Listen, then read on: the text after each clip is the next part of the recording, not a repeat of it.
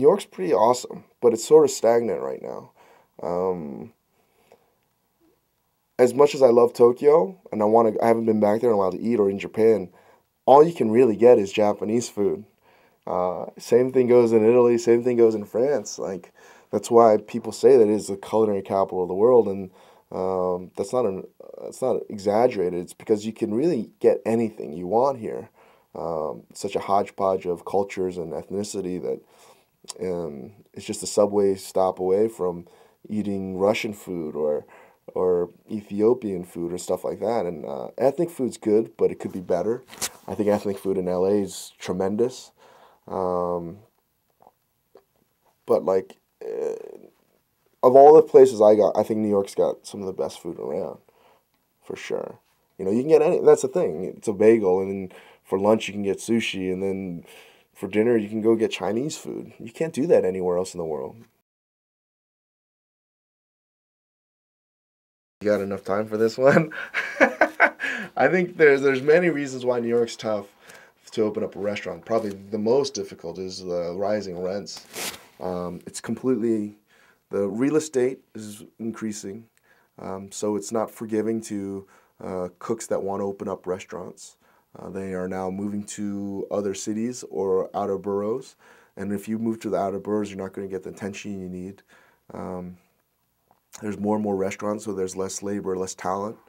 The city's becoming incredibly sort of notorious for cracking down on regulations with the health department, Department of Environmental Protection Agency, um, all sorts of stuff. Whether it was a rat debacle, like they're doing a great job, but it's hard enough to open up a restaurant and be successful. But there's so many roadblocks that prevent you from sort of maintaining that success. And it would be easier somewhere else outside of New York. But um, it's just hard, you know. Once you get your doors open, just to be, you know, alive for a year, and then after that, um, gosh, trends change, cooks leave. Um, it's hard. It's wonderful. At least for us, the restaurant, we've been again incredibly lucky that for whatever reason, foodies or that word, or people that enjoy food like our restaurant a lot, or hate it. You know, we're very beloved and very hated. There's nothing really in between, um, and they really helped support our restaurant. And I guess by getting it, I don't know what there is to get, but they seem to enjoy our food, so we wouldn't be around without them. You know, there's obviously been a lot of talk for Las Vegas, but if that happens, it happens. Um, because of the fact that it's so difficult to operate in New York, it would be interesting to see what would happen in Las Vegas, where uh, we wouldn't necessarily have the tight budget that we work on. Um, the government officials want you to do well in terms of they're not going to hassle you to get a hard bar or hard liquor license. You're not going to get noise complaints. Um, uh, you know, you have built-in clientele, and they're not as fickle as some.